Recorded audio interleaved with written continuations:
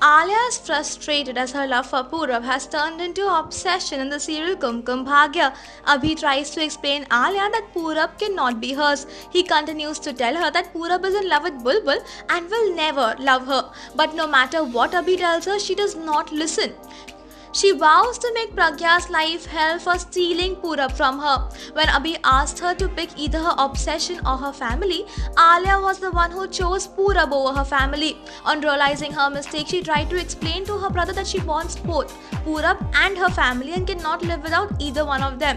लेकिन अभी के लिए बहुत late हो चुका था and he walked away because he was frustrated with his sister's हरकतें. So definitely, the way Alia is behaving is turning psychotic towards Purab. Tell us if you think that this love is gonna turn into a psychodrama one-sided story by commenting below. For more updates about what's happening in your favorite TV show, देखते रहिए हमारा channel.